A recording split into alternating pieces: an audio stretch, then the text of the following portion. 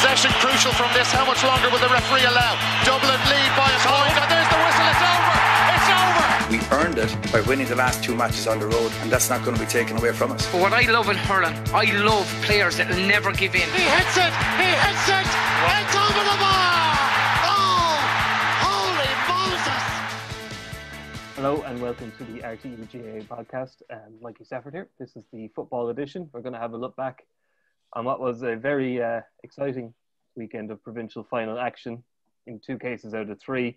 And actually it's the third slightly less exciting match that we're actually going to reflect on here, because I'm delighted to say that we are joined by former Westmeath footballer John Connellan, who wrote an open letter on social media at the weekend in the wake of Dublin's rather bloodless win over Meath that has got quite a lot of traction. So with me and John to discuss that is, as always, Rory O'Neill. Kevin McStay is back with us again.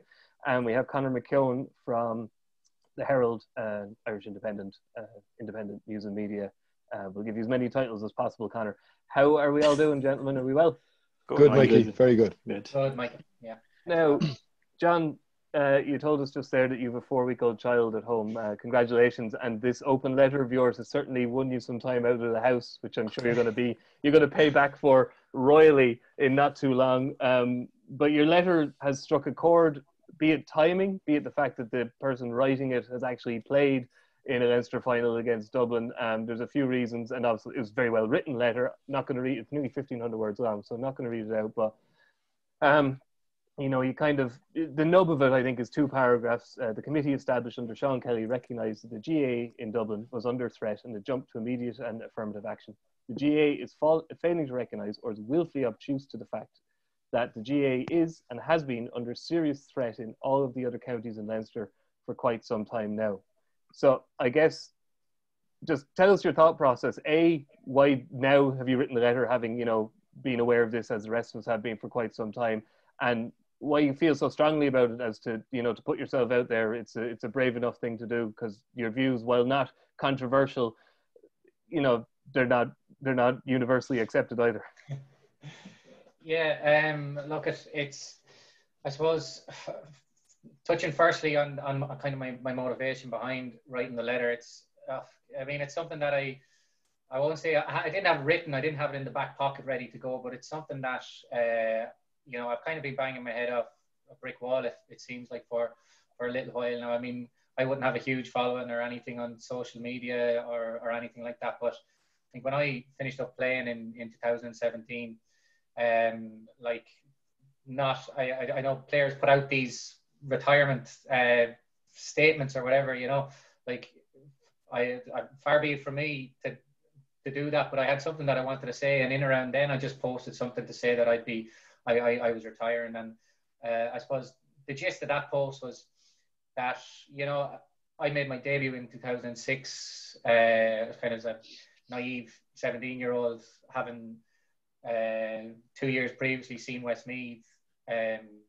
lift the Delaney Cup, So when I joined the Westmeath panel 2 years later, winning Leinster was obviously an ambition of mine, and it was a live ambition of mine, and a realistic goal to set or whatever. So I think just during the duration of my inter-county career, now I emigrated for 3 years as well. I wouldn't have half the miles on the clock that some people are putting the same level of commitment that some people did in Westmeath jersey. But during the currency of my career, we've seen the Leinster Championship go from something that was a realistic goal for every county player, almost every county player in Leinster, from Westmeath, from Laois, Offaly, Kildare, Meath, to going to a position where now, as I kind of alluded to in my letter, the Leinster Championship is really dead. It's a dead rubber every single year. We talk about, I suppose, competitive balance and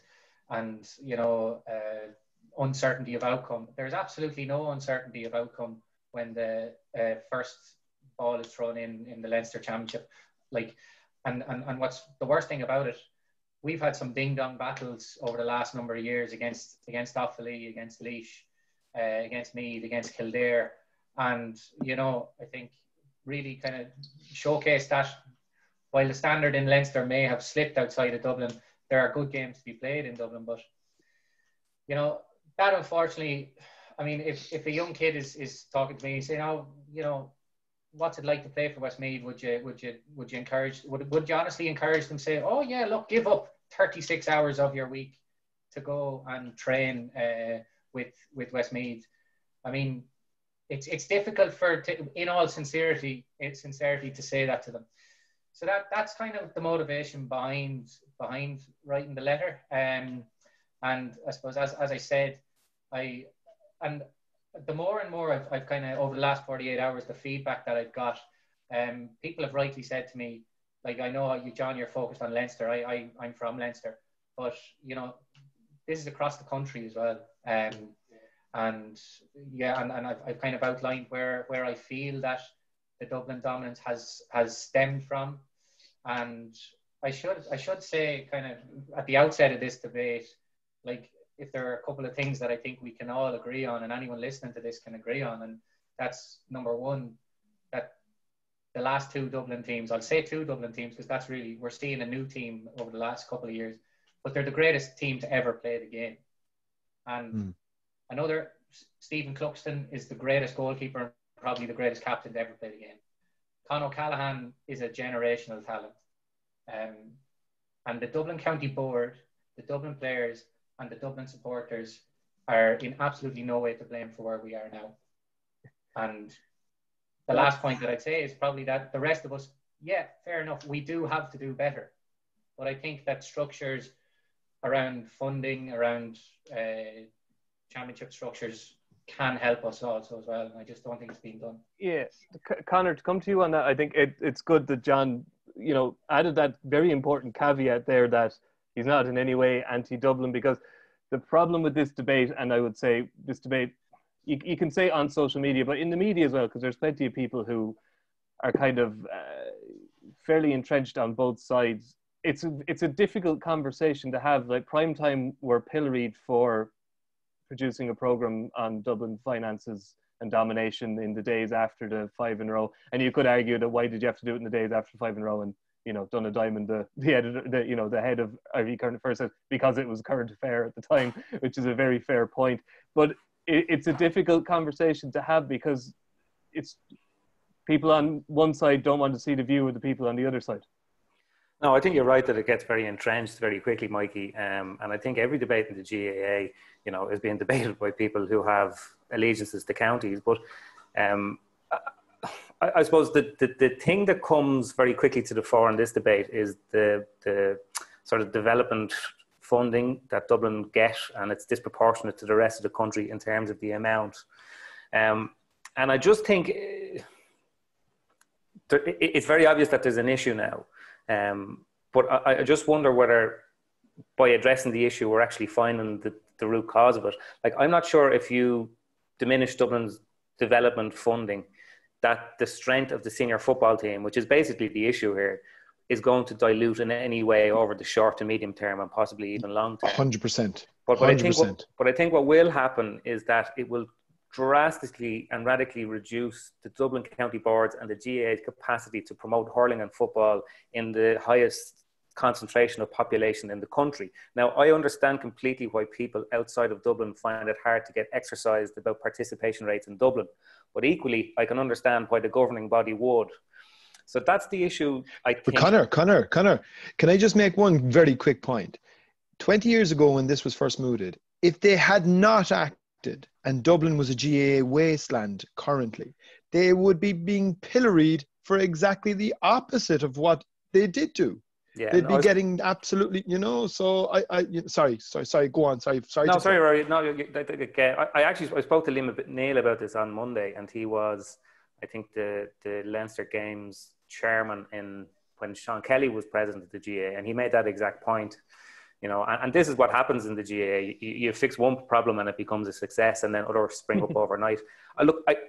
The issue here is, you know, when you're looking at this, the ideal situation is you're going to bring other teams up to that level. Now, the rhetoric out there that it's up to everybody else to get their act together and come up to Dublin's level. Whether you agree with that or not, it's not happening. So I think it's incumbent upon the GAA at central level to intervene. But, and this is another point that I'd like to make, and as sort of delicately as possible, but simply giving county boards more money, I don't think will solve the problem, because there are certain county boards that aren't structured in such a way to use that funding in the most productive way. In 2016, Leinster Council published a report, and it was into how €1 million had been used in 5 different counties for the advancement of hurling. So it was 40,000 a year over 5 years. 4 of the counties were Leinster counties. And they basically commissioned a report. It was a follow the money report into how the money had been used. And I'm just going to actually read out, and this is not, by the way, to castigate or pillory any county board, because county boards have enough to be doing organised games. But the point that I'm going to make is that this debate quickly descends to take money off Dublin, give it to other county boards. And I don't think that that is necessarily addressing the issue, because the issue of high performance, which is now what the Dublin footballers do, it's what, you know, the Kilkenny hurlers do, it's what the Kerry footballers do. That's a completely different discipline. To organise that in terms of coaches, to oversee coaches, to have structures and a flow between all your elite teams from, you know, underage development level up to senior. What that requires is a huge amount of expertise. And with the best will in the world, there are certain county boards out there that just don't have that expertise. Now, I'm not saying leave them sort of rot, leave them to kind of sail further and further adrift of the level that's being set by this team. What I'm saying is whatever kind of intervention the GAA ultimately come up with, and I think they probably should, it needs to be a much more hands-on approach rather than simply taking from one budget and dropping it into another budget. Yeah. I think that's a fair point, Kevin. And you have written on this in your column a lot, and you've spoken about it quite sensibly. And I know you were last year when you spoke to Declan Welly for a piece for the RTÉ website. You were an advocate of some form of pooling of resources to, if nothing else, take the strain off travel expenses, which are another natural advantage that Dublin have, which, you know, they can't be blamed for being a county with the only functioning public transport service and quite a small landmass for quite a large population. But you were saying, if nothing else happened, you know, you could take the strain off Mayo, Cork, Kerry, and these other counties that have huge travel expense bills by some form of pooling. Is that still your view on this? It is. And of course, this year we've had the perfect environment in which to check the expenditures, because everything is down to just very basic levels. And the GA told us it was a very complex model, couldn't be done. The idea that Mayo or Donegal or Western Seaboard counties couldn't vouch their mileage or their food, the idea that that's a complex equation is beyond me. Civil service have been doing it for 130 years. Or 100, whatever years. But anyway, the problem with, I'm just going to broaden it out. I haven't changed my position on that. And you see, the problem with this debate we're having, Mikey, is I think the 5 of us, even though we're coming from all different angles, actually agree. I agree with everything Conor says there now. And what John said before him. Like, it's all very sensible stuff. But Conor touched on a point just at the end there, that taking money off Dublin and handing it out, that would be utter madness, because he is 100% correct. There are so many boards that are not geared up, county boards are not geared up to make the connections. And you only have to go in to see that. And that's not, as they say down here, throwing asparagus at anybody or casting asparagus at anybody. So the idea that would be the solution would be preposterous. It is not. So what I prefer to dig into is what is the common denominator that has, what's the golden thread linking the Dublin Renaissance? Because remember, Dublin were a basket case for quite a while too. They were daft. They were coming, they were going, they were best, they were no good at it for a long time.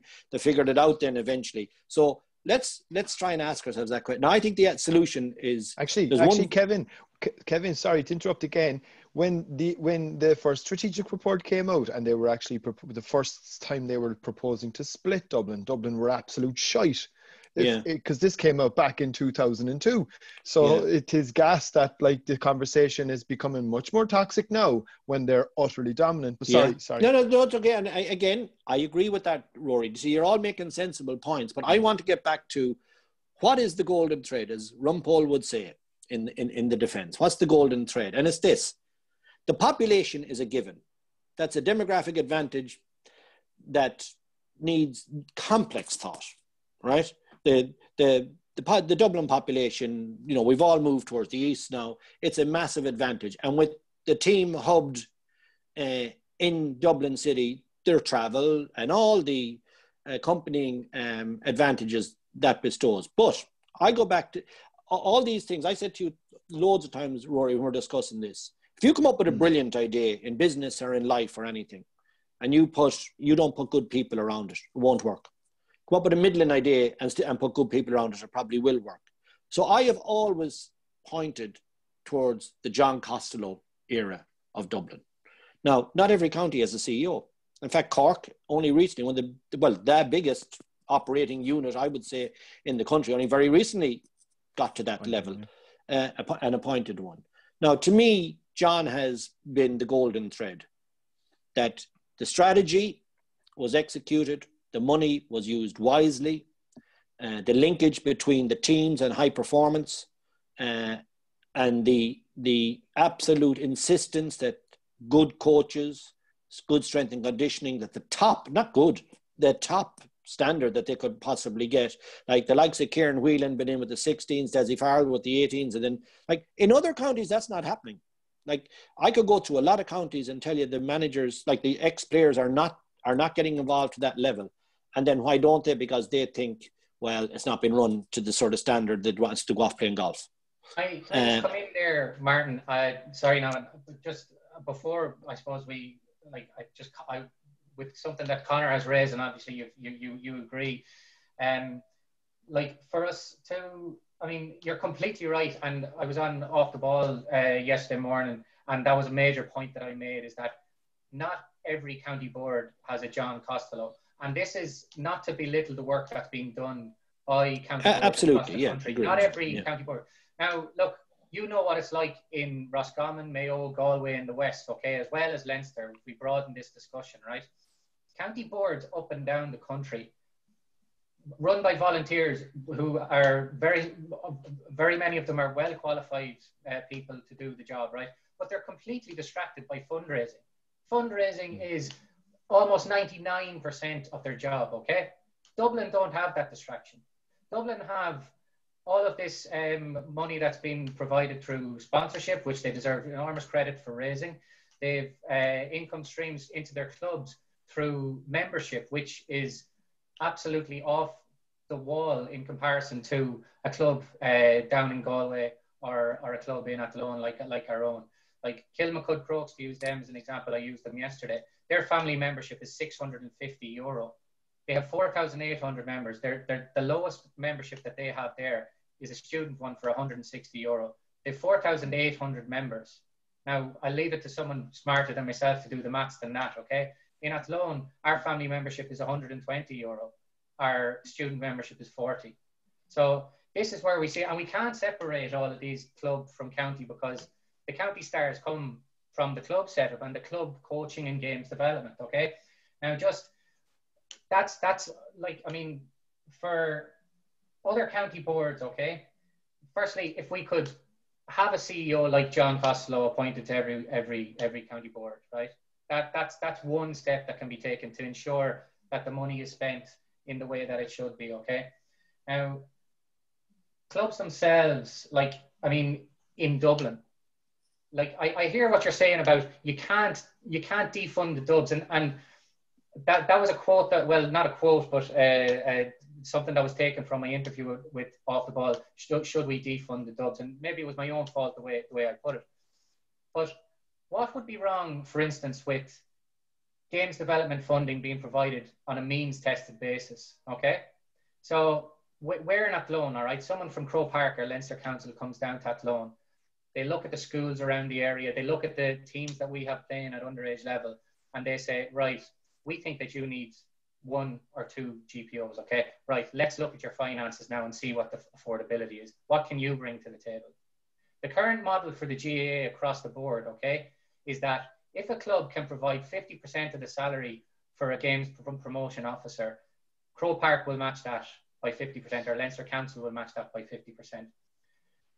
Now, that's the same whether I'm Kilmacud or whether I'm Colliery GAA in Westmeath. And that's not feasible across the board, okay?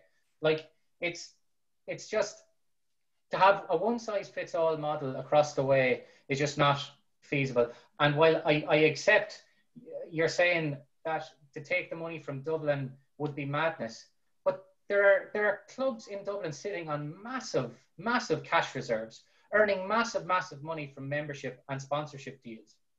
Like, why can we not go in there and say, right, fair enough, you need 1 GPO, but you can actually afford to pay that yourself? Like, I actually think that on a means-tested basis, taking some of that games development funding from Dublin clubs and redistributing where it's badly needed across the country in Cork, Galway, Waterford, Westmeath, Sligo, Mayo, Roscommon, that has to be part of the solution.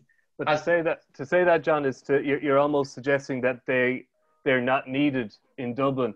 And as Conor made the point earlier, you do almost have to separate the high performance from the social aspect of the GAA here. And that's where it gets very, just 1 second, that's where it gets really tricky, because so from one social aspect of the GAA is that everybody deserves to play and everybody deserves a chance to be able to play GAA. And if there's not a games development officer below in a tiny club, I take an example of Geraldines, who are like stuck between Kilmacud and Coola and everybody else in South Dublin. They're tiny. If they didn't have a games development officer who was going into the schools, everybody would go play for Cabinteely and they'd go play rugby for Blackrock and they'd be lost to the GAA. But then the other side of the social argument is that the GAA is a social movement, and surely the GAA should be more socialist than, say, the NFL, where all income is pooled and, you know, the Cincinnati Bengals make as much money from the pool as the New England Patriots. So it's a really hard circle to square, that the GAA has many responsibilities in many places, and it seems that, you know, to untie this knot is incredibly difficult. Yeah, I accept that. But I mean, it keeps coming back to the point that some clubs can afford to do that, can afford to go out into the school and drive participation, which in turn drives membership income for them. And some clubs in Dublin, I'm talking about the super clubs in Dublin, I'm not talking about your Geraldines and your Ranelagh Gales and these newly formed clubs. There are super clubs in Dublin which are in receipt of games development funding, which could 100%, which they have affordability themselves. And in fact, what a situation that you're finding, and I know, I won't name the clubs, but I know of 2 clubs on the south side of Dublin that they have one games directing officer, I'm not sure exactly what it's called, which is part of his salary. Head of games, yeah. Yeah, part of his salary is funded directly by the GA, I think 50%, okay? Off their own bat, this same club has 2 masters qualified strength and conditioning, sports science and nutrition graduates employed on a full-time basis working for them, which is solely off the bat of that club. But yet, down in Athlone, in Westmeath, we still haven't adopted the games promotion officer model yet. We're still, now that is happening, and credit has to go to Leinster. They are moving in the right direction there, but it still hasn't happened yet. So I don't accept the argument that clubs can't afford to drive participation, which is the primary ethos of the GAA, that they can't do that themselves without centrally administered funds. None of this would be a problem for anybody in Athlone, Rory, or Cahersiveen or anywhere else if the figurehead, if the top of the Dublin pyramid wasn't, milling all around them and, winning 10 straight Leinster titles and looking for a 6th straight All-Ireland. And while some of those All-Irelands have been won by the narrowest of margins and been won by replay, they've still been won, and they've pretty much been tested once a year. And I don't think John's suggestion isn't unfair, but I don't think taking the game development officer money away from any of those big Dublin clubs will, as Conor points out, cut the head off the snake. Like the major problem here, and the GAA's shop window, is its inter-county tournaments, is inter-county All-Ireland Championship, and it's in danger of becoming a one-man band. Like, yeah, and as Conor said, he's spot on. Like no matter how you shift the money around in the short or the medium term is going to make no difference to the dominance that Dublin are enjoying now at senior football level. Like, to go back to an earlier point that John made in relation to, because initially when the dominance first occurred, we were told it's once in a generation. And I do actually think, in fairness, it's a really important point that John made around the whole situation that, like, I mean, if you look at the 2011 team, I'm just looking at it here, you've got Stephen Cluxton, Michael Fitzsimons and James McCarthy. That's all that's left. Cluxton, obviously, in nearly 40 years of age, so he won't. Well, who knows? So, like, this is more than cyclical now. This wasn't just a once in a generation team. Yeah, and I think one thing that I would find slightly disconcerting about the whole issue is that there's a tendency to sort of stick our heads in the sand a wee bit. Like, Kevin, you were with us last year when we did a piece on this in advance of the Leinster football final, and you know how difficult it was at that time, even just to get people to come out and speak on the topic, and how reticent people were to almost admit that there was a problem. And I'm even detecting that now still. I think that's the biggest shame for me. There is a problem here. Well, you need to recognize that there is a problem. I mean, people make comparisons to the Kilkenny side of the last decade. But we all knew. You see, I often hear this other argument put forward as well, that teams need to get up to Dublin standard in the same way that teams needed to get up to Kilkenny standard. That's a total misnomer. Teams didn't get up to Kilkenny standard. What happened with Kilkenny was it was a once-in-a-generation team. And when Tommy Walsh and JJ Delaney and Henry Shefflin and 2 or 3 others went, Kilkenny came back to the pack. The teams didn't get up to their standard because it was simply a standard that you couldn't attain. There's no, like, that, because they were that good. The problem with Dublin is people are being told, we need to get up. You're not going to be able to achieve it. They have huge advantages. They've always had those advantages. We can accept that.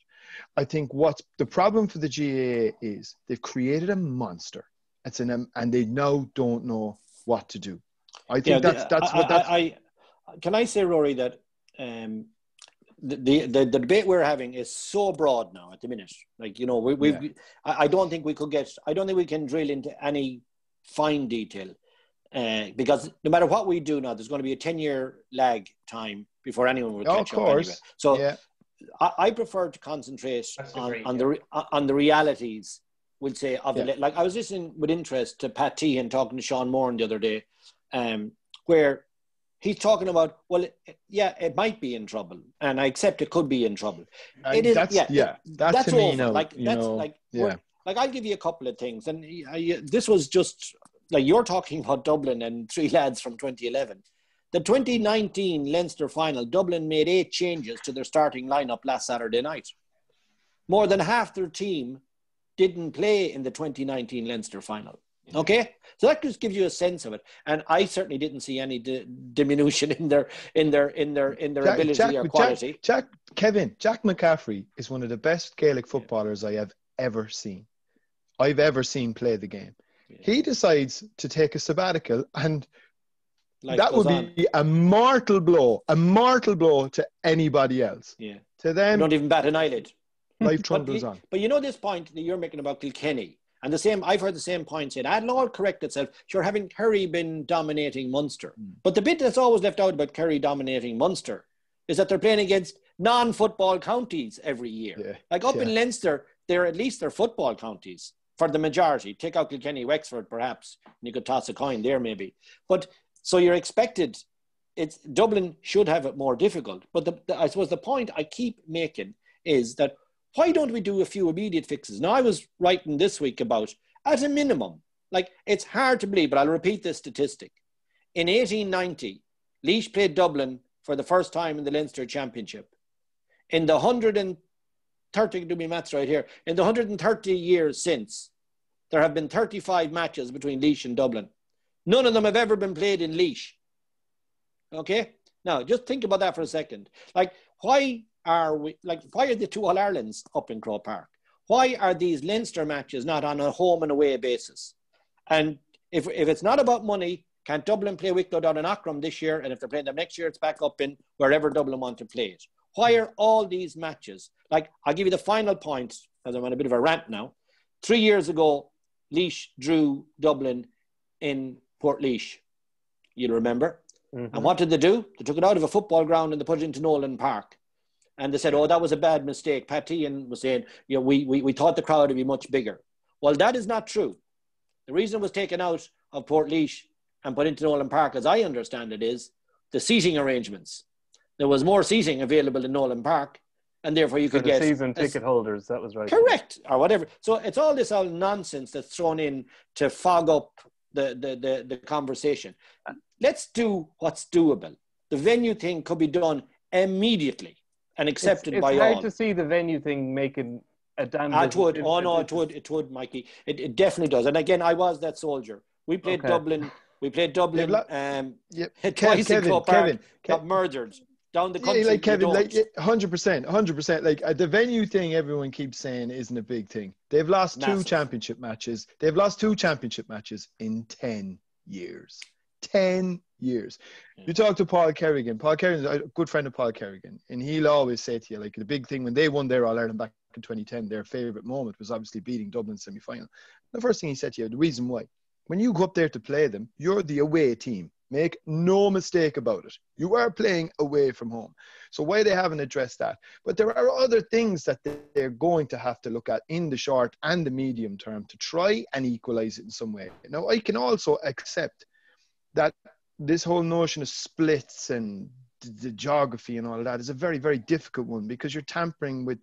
Well, I'd rule that out, Rory. I think. That's a non-runner. Yeah, but and also I think with what you know, because look, I think Dublin GA people by and large they're not stupid people. You know, they're all fairly decent, solid GA heads, and you know, so like they understand, but like the flip side that it would often be say, okay, you're talking about splitting Dublin. Well, why don't Sligo and Leitrim combine?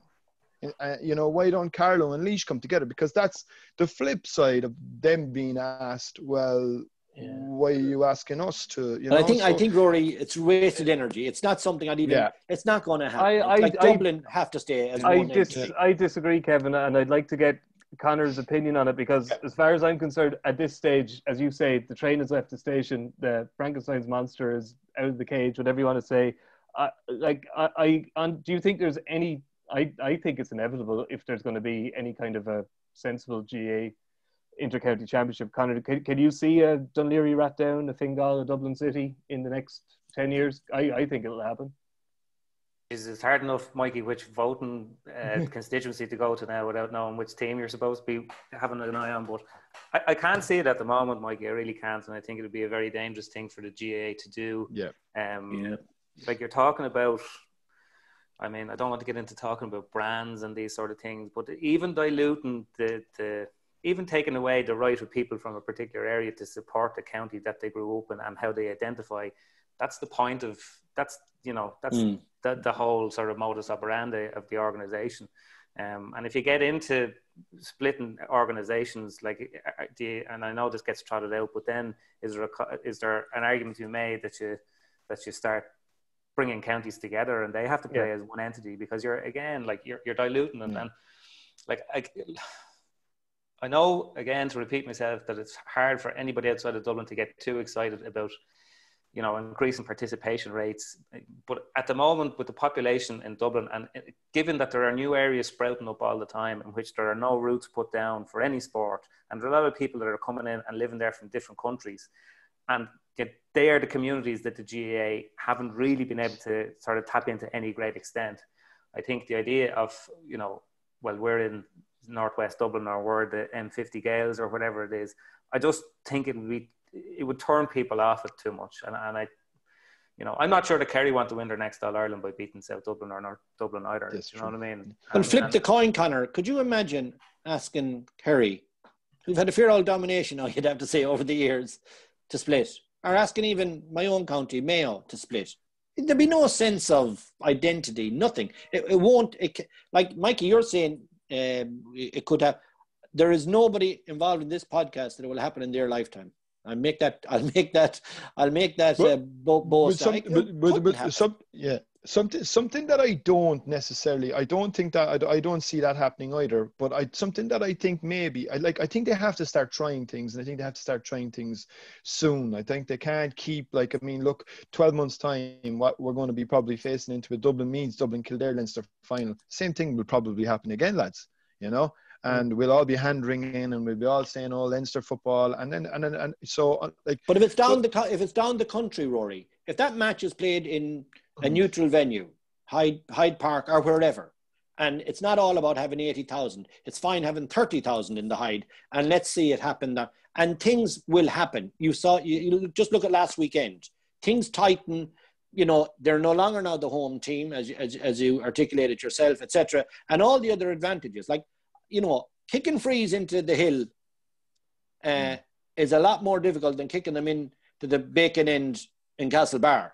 You know, if that's your home venue, or the Black Rock end, if it's that, like, these are massive advantages. And people, for some reason, I think it's the easiest fix, and I've been harping on about it for 5 years now at this stage.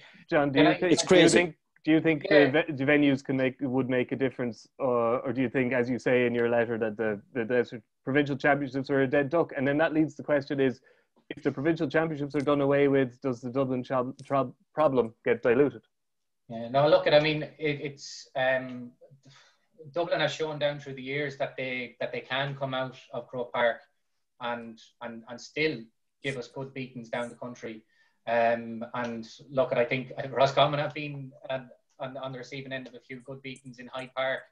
Like they've done it to Tyrone, they've done it to everybody outside of Croke Park as well down through the last couple of years. I don't look, home advantage. It's universally known as it's a competitive advantage. Absolutely, taking them out of Croke Park, 100%, particularly in that Super 8 format where there's meant to be one home game, one neutral, one away. 100%, I think they should be taken out of Croke Park for their home game. But I suppose I know we're on the football podcast here, okay? But and again, I keep returning the debate to the funds, right? Like, since, for instance, this whole increase in games development funding has been pumped into Dublin, right? Like, the ladies are now going for 4 in a row. I'm correct in that, haven't I? Correct. Yeah. 4 in a row. Okay. The hurlers have had a meteoric rise, right? So in 2006, the hurlers were beaten in the Leinster quarter-final by Westmeath, my own county. Made great progress in hurling, but we're not a hurling kingpin by any stretch of the imagination. They've gone on to win a Division 1. They bet Galway in a Leinster final. They bet Galway in a Leinster final. Should have bet Cork that year, only they had a man sent off. 2013. Yeah. Coola have won 2 All-Irelands, okay? Coola also announced their sponsorship with the multinational biotech company. The Dublin minor hurlers have played in every Leinster minor final from 2014 to 2019, okay? They won it in 2011, 12, 16 and 18. The under-21s have dominated Leinster, all right? So that's the hurling, and that's the underage hurling, the senior hurling, the ladies football as well, okay? They've competed. They've won, I think, 10 out of the last 12 Leinster club finals have been won by Dublin clubs. Like, this goes across the board. Like, this train is, it really is, it's a juggernaut at this stage, okay? And there's a sharp rise in Dublin's success at ladies, hurling, and club level. And it all coincides with the injection of funds in the late 90s and the 2000s, okay?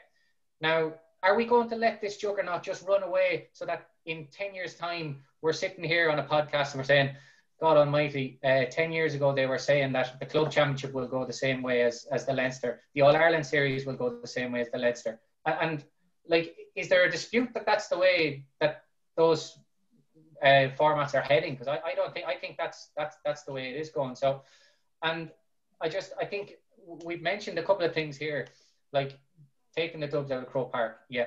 Now, we're some of us are saying that splitting Dublin is not the answer. Some of us we're also saying that taking games development funding from Dublin is not the answer. Like, what is the answer? Like, my view, splitting Dublin may be an inevitability. Now, you'd have to get agreement from Dublin clubs, so I don't think that's going to happen anytime soon at all. So the only thing we're left with then is to redistribute the games development funding to counties and clubs around the country that are struggling. My point on that is not that Dublin need this money anymore. My point is, if we're discussing you're discussing a wider problem, as in all GAA will become Dublin dominated.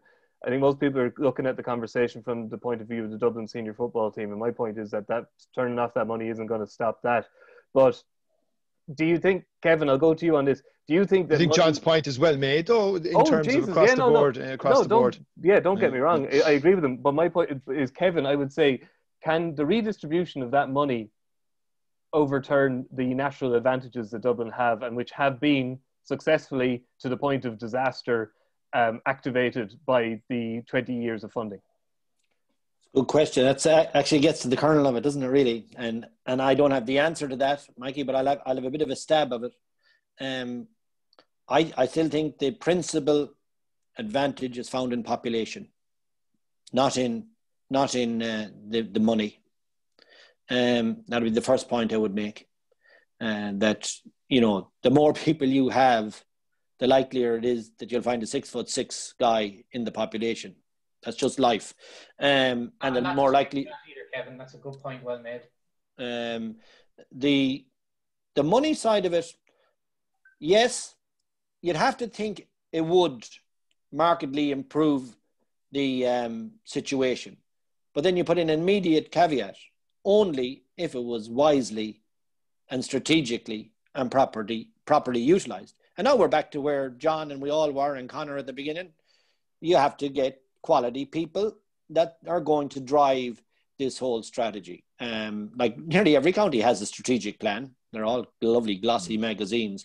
But it's the execution, the implementation of the plan has always been the dodgy ground for everybody. And Kevin, where should the onus be on who appoints that person? Croke Park, definitely. And Croke Park do appoint them. They like, I mean, I'm familiar with the interview process and so on. They have oversight, and essentially they sign off on it because they're providing a lot of the funds and the payments for them. But you have to have a top fella. And, fellas of the caliber of John Costello and Kevin O'Donovan and these guys and so on, like they don't, they're out there, but you have to make it attractive to bring them in. I think every county can make significant gains if they were well-funded, well-resourced, and had this top people at the top of the pyramid driving it. And that is not to insult anybody among our volunteers who are in officerships or in coaching areas or managerships or whatever. It is just, and just to qualify. They'd all welcome them with open arms, Kevin. That's indeed. There's nobody jealously guarding their turf here, I don't think, in that respect. Yeah, I know, and I'm very familiar with that reality, Mikey, where people say, gee, here in Roscommon, we formed the Rossies, the Club Rossi, to take all that fundraising pressure off the officership, and it has been an amazing success. And please God, in time, will dribble down in real terms. But to go back to the last point, I just wanted a one-liner with it, Mikey, if you give me the 20 seconds first. The idea of bringing Dublin outside Croke Park, I am not for a second suggesting that they would not continue to be beating teams. But my personal experience has been that the gap narrows significantly. So the 24, 25, 26 point beatings that, when I brought Roscommon teams up to Croke Park, you go down to, we play them in the league and they win with a last minute point or whatever, or they win by 4. You go up to Omagh to play Tyrone. Dublin weren't handing out any hammerings up in Omagh. or Donegal, or down maybe Castlebar the odd night, but on, like, it's not known, as John said, as home advantage for nothing. There is a reason it is. If nothing, just for familiarity. So I just make that point. I'm not suggesting Dublin would all of a sudden fall off the cliff. That's a fair point. I just don't see it overturning what we have here. And I know you're not suggesting it is, but it's incremental. Conor, I'm minded of a quote from Gregory McGonigal. He was quoted by Kieran Shannon last year, just talking about the population. I remember once hearing that Russian boxing only needs 1 in 10,000 to become a world contender, whereas Ireland needs 1 in every 5. For a Derry or a Monaghan to have a good county team, you need every club to produce a county player. In Dublin, it only has to be 1 in every 3 clubs. It's poetic, but there's probably some mathematical justification for it. And if splitting Dublin isn't an option, then giving the other advantages that they have, and in this case here, where you talk about home advantage is one, and the other one is financial, giving that advantage, giving that advantage to other counties. Is that the only? Have you any other solutions other than what John is suggesting? Basically, defund Dublin and fund the rest, and hope that can overturn what's becoming a. I'm not saying defund. Dublin. Okay, I've been a little bit glib. Yeah, there will be clubs in Dublin like your Geraldines that you mentioned earlier, and your Ranelagh Gales, who absolutely will need this funding. What I'm saying is to redistribute the money from the clubs that can afford to pay for their GPOs and etc. and their strength and condition officers themselves. Okay, so Conor, does that make sense to you, or would you have another idea? Do you think? No, well, look, though I have an idea, you need a million ideas, and you need to successfully implement them all to have any sort of tangible difference in this. But look, the one thing I'll say about the quote from Gregory McGonigal, and like, I could sit here now and tell you that it's unlikely that Dublin are going to produce another Brian Fenton and another Kieran Kilkenny at the same time. But I'd have told you 5 years ago that it was unlikely they were going to produce somebody to replace Dermot Connolly and Paul Flynn and Bernard Brogan all at the same time. So I think if our focus is hoping that Dublin disimprove, I don't think that's really the proper way to go about this. You know, like now it's not a healthy way to go about it. Anyway. I would make this point, and I know this isn't really the point, but I would make the point that I'm not sure that any county has ever enjoyed a succession of managers as good at their job as Dublin have with Pat Gilroy, Jim Gavin, and Desi Farrell, and you know. It's important. That comes back to your CEO again, though, does it? Yeah, not, it Conor? does, and even it does. And Desi Farr would have obviously got involved at under 11, and Kevin made this point as well. Dublin harnessed all the expertise. I went through it for a piece because this year was supposed to be the jubilee of the Dublin team from 1995. Now, it wasn't a particularly celebrated team as far as All Ireland winning teams go, but if you go through the contribution that team has now made to Dublin football at all levels from a very, very young age. Now, it's easy for them to make that contribution because they know that they're going into a system that will support them. And that's what, kind of getting back to Kevin's point, there are counties out there that don't have any of the natural advantages that Dublin have, that don't have anywhere near the population, and still can't harness what expertise exists in their county because those people won't engage. So that's what I'm talking about. Like, there's a million ways to improve other counties, a million, and I think that's the area that needs to be focused on, because if we're waiting for Dublin to come back to the pack, even if we went nuclear and sort of turn the pyramid upside down of the development coaching model, it's not actually going to have any immediate tangible effect. 10 years. So I think what you're looking at is, like what happens in sort of Division 3, Division 4 counties, like if you look at their lifespan, really, what happens is occasionally a good crop of players will come around at the same time and they'll get a brief kind of elevation in the level they compete at. Or occasionally a really good manager will come along and bring them to a level that's probably exceptional, regarding comparison to their own history. But they fall back then to a level because the structure isn't there to support it, to make sustain it. Progress. It's a level of sustainability. I spoke to somebody the other day about this, and they're involved in their own county, and they made the point about Owen Murchan, right? And I won't say which county it is, but he said, our county at underage level, they go out to win titles. So they go out to win the under 14 cup or whatever that is that they compete against other titles. And they do, but what that means is that they go around, and this is just one strand of it, right? So what that means at under 14 level is they pick a lot of big guys. So because they can win matches at under 14 level. He said if Owen Murchan was from his county, he wouldn't even be playing football at this stage. So like you're talking about expertise all through the grades, all through the levels, like a pathway for players to make it from an underage level to a senior level, and also to make Gaelic football at inter-county level appealing.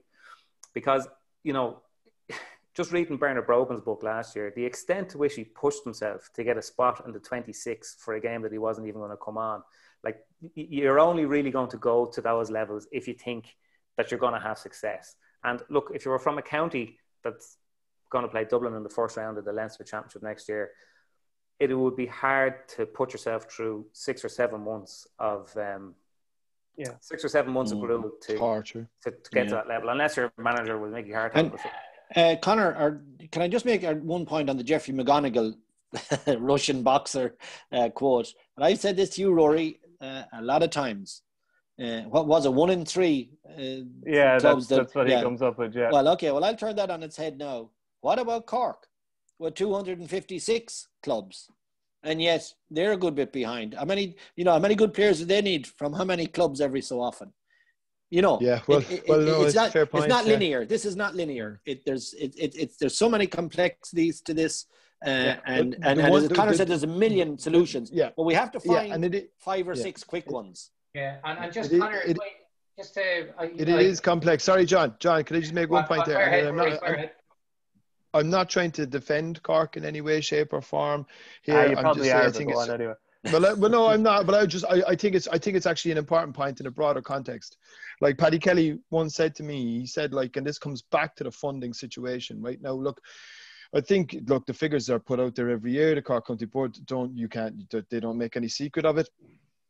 It's usually averaging between about 1.4 and about 1.7 million is what's spent on Cork inter-county teams, minor, under 20 and senior hurling of football. And Dublin is usually roughly the same. It's not much more. Dublin would go deeper into the football championships at times, so maybe it's a little bit more.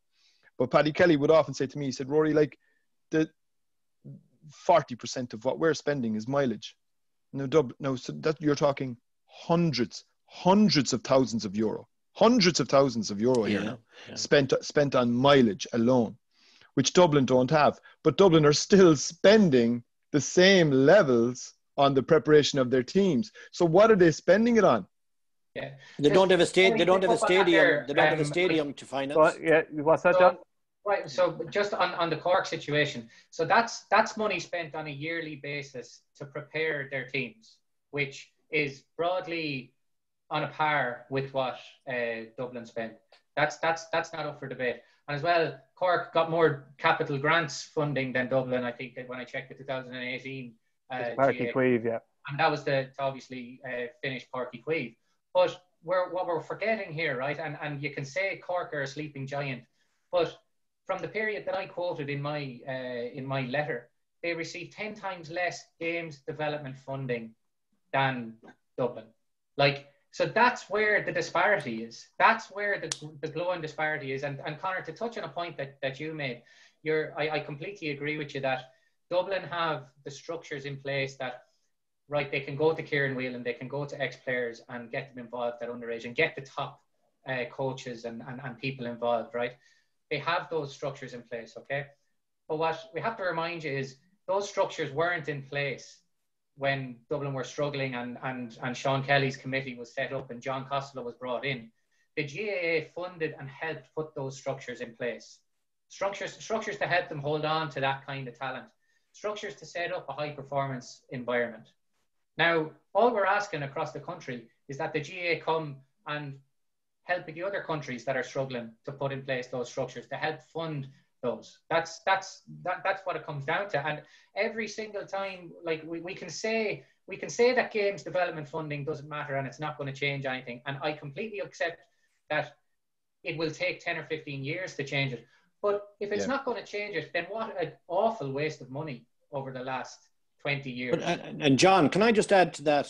And I'm making the point there, I don't know if it was picked up or not, that if you look at Mayo, I don't know the exact numbers, but I know it's of the order of 15 millions. Galway, Cork now, obviously with Páirc Uí Chaoimh, etc. Massive stadium debt, massive stadium debt or centre of excellent debt. Tens of millions. And then just by nature of where they're located, Croke Park is ready to go. Just Dublin pay the rentals, or Leinster pay the rentals, or whoever is the tenant on the night. Now we're getting there, Kevin. Now we're getting there. It's at the heart of everything, as much and all as we might not want to admit it. Like, population is obviously a huge thing, but the funding is at the heart of everything. Like, if you look at what extreme measures Mayo have had to go to fundraise, like, I mean, I've read newspapers about some bizarre financial brokerage stuff in London, and this is just what I read in the papers. Like, Roscommon County Board are probably the best fundraisers that Club Rossi, probably the best fundraisers. Outstanding, yeah. Like the Buy a House, like St. Bridget's Club in Roscommon are phenomenal fundraisers. Clubs and Dublin don't have to be distracted by that to the same degree. And they can then focus, like you've said, on, right, let's get great people in place that we make sure that we maximise where we're spending this money. Like, the super clubs in Dublin and Dublin County Board don't have to worry about that.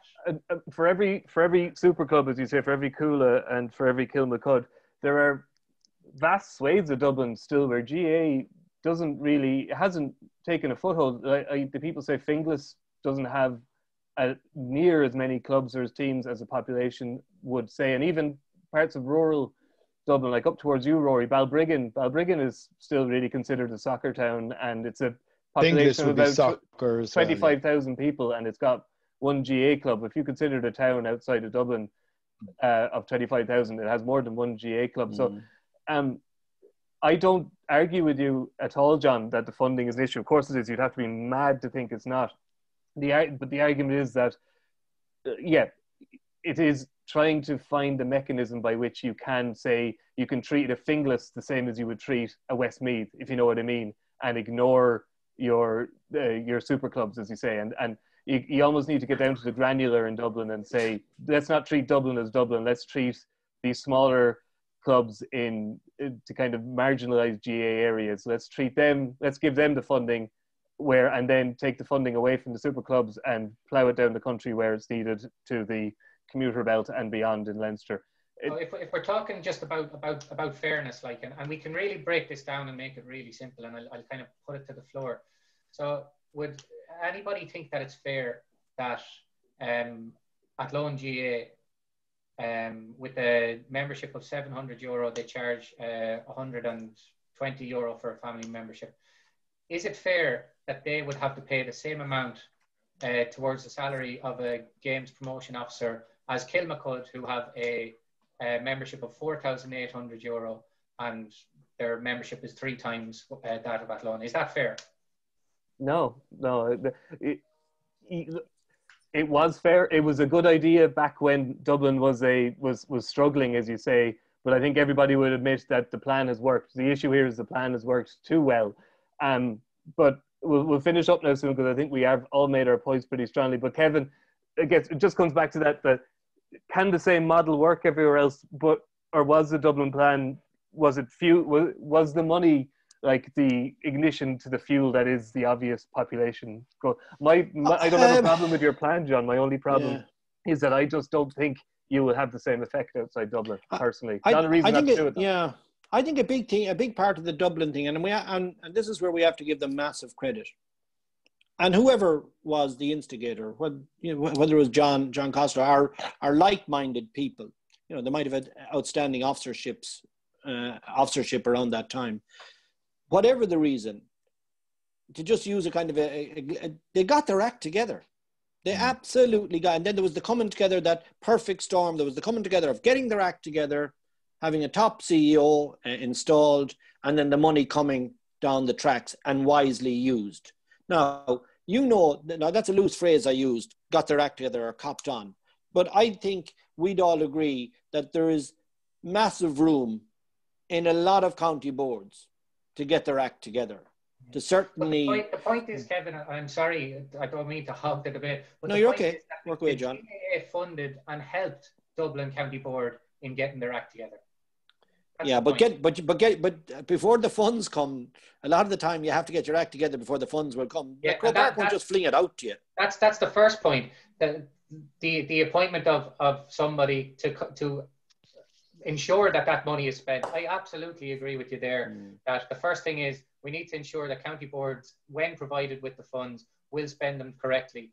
But we can't really get it twisted. The GAA funded and helped, and the taxpayer funded and helped Dublin County Board to appoint John Costello and for them to get their act together. And how many counties, Conor, you'll probably know this, how many counties have CEOs of the 32 counties? I don't know off the top of my head, but it's only a handful. Like, it's only 6 or 7, I think. I would have thought so, yeah. I would have thought so. And look, that's...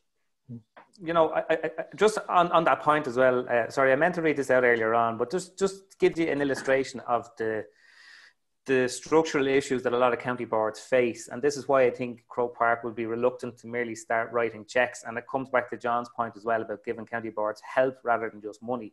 But that report that was commissioned in 2016, and this is only 4 years ago, and basically... There's on the hurling money, is it? Yeah, there was 200,000 per county, and the idea was to get from tier 2 to tier 1. So it's a sort of a comparative goal, if you want to call it that, what a lot of Leinster counties would be making. So the findings, and these were published, so I can read them out, but it just said key stakeholders, and the interviews that they conducted were with county board officials and managers of minor, under 21 and senior in the county. And what they found was key stakeholders did not appear to possess sufficient knowledge or awareness of both long and short-term outcomes in order to manage the funding in such a way as to bridge the gap between tier 1 counties. In many cases, senior managers, county board officers and staff stated that they had an adequate understanding of the basic elements of high performance. Now, they go into much more granular detail about what that comprised, but I think that kind of shows where we're at in a lot of county boards. That's not to disparage the efforts of anybody in a county board. As I said, they've enough to be doing with organising fixtures and all the other things that go hand in hand with that. But one of the recommendations that this investigation made, and I'm just going to find it here, just bear with me. They said that the GAA essentially should build its own technical expertise base by employing people with the required skills to design, manage, monitor and deliver effective programs to support our amateur players and coaches. And that's what I would imagine is would be the, I don't know to what extent that starting point, but I would imagine that this would be the path that would get you the furthest along the road in the quickest way possible. Now, there's funding that has to go into that. There's no doubt about that. You're not going to employ a lot of high performance coaching experts and they're going to do it for nothing. So funding has to go into there. And there is a point to be made as well that in a year when the GAA has made basically no money and are unsure as to when their revenue streams are actually going to start to flow again, I would imagine that all aspects of funding and all elements of where they direct monies are up in the air at the moment. But I would imagine that if you're looking at a situation where, okay, just take Leinster, and we're only discussing Leinster because they're the counties primarily affected by how good Dublin have become. But even geographically, like given the way that the counties are situated beside each other, it would have to be, I would imagine, some sort of pooled way of improving and even developing structures for a pathway for players and how to train them and even to oversee coaches. Like, with the best will in the world, you can have GPOs employed in every county, but unless somebody is actually there to find out whether they're doing good work, bad work or indifferent work, it's not really going to get you too far. This comes back to something that we had an interview with Niall Ronan, the former Munster player, who's now obviously as SNC with Meath GAA, and he said you just couldn't get over the lack of oversight and just like how you could get your coaching badges in GAA compared to how you get them in rugby is just night and day. So there's something in that. John, we gave the first word to you and we'll give the last word to you. Everybody here seems to be keen for a solution for this, but you could even see between 5 people here, there's absolutely no agreement on what that solution should be. You've restarted the debate here, and as I was saying to you before we came on, you've managed to do that during the season, and it's not usually when this debate happens. So this is interesting. So there might be a little bit of a groundswell here. We don't know. And as Conor says, the GA, everything's going to be up for decision now because, everything, incomes are changed, expenditures are going to have to be changed, everything is going to be looked at. What would you like to happen next? Not in 5 years or in 10 years, like in the next 12 months, what step do you think needs to be taken to, as you say, save the Leinster Football Championship? Well, look, there's the short answer to that is there's nothing that can be done immediately to save the Leinster Football Championship. What we need to do is try and put measures in place that possibly in 10 or 15 years that other counties in Leinster are in a position to compete again, possibly for Leinster. But more immediately, those across the country, like we need to put in measures that to ensure that the All-Ireland series doesn't go the same way Leinster has gone, that the club football doesn't go the same way, that ladies football doesn't go the same way as Leinster. And for me to really get to that, the major disparity between Dublin, the population thing is obviously a huge advantage. That's a natural advantage. But the man-created advantages are the funding. As I said in my letter, in 2003 and the late 90s into the early 2000s, the GAA said that Dublin was in crisis and we needed strong GAA presence in the capital, and that has worked beyond measure to the point where it's a bit of a juggernaut now. I'm just asking for the same urgency to be shown to every other county around the country so that we can try and bridge the gap. It might take 10, 15 years, it might not happen, but if we stand by and don't actually do anything, where are we going to be in 10 or 15 years time? Fair point. Well said. Well said, yeah. We will leave it at that. Very interesting debate. As I said, you got 5 people here who probably agree on most things and can't agree on this. It's a complicated issue. It's a complicated issue. And I'm sure we'll be pilloried from every side for not asking or not considering something or other. But sure, all we can do is discuss this with the knowledge that we have. And I think everybody's done that very honestly. So I'll say thank you to John, to Kevin, to Conor and to Rory. And we'll be back next week to talk about the All-Ireland football semi-finals, where hopefully Dublin will be bet.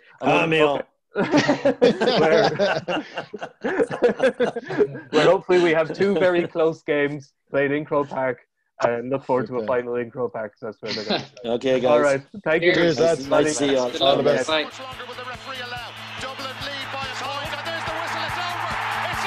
We earned it by winning the last 2 matches on the road, and that's not going to be taken away from us. But what I love in hurling, I love players that will never give in. He hits it! It's over the bar!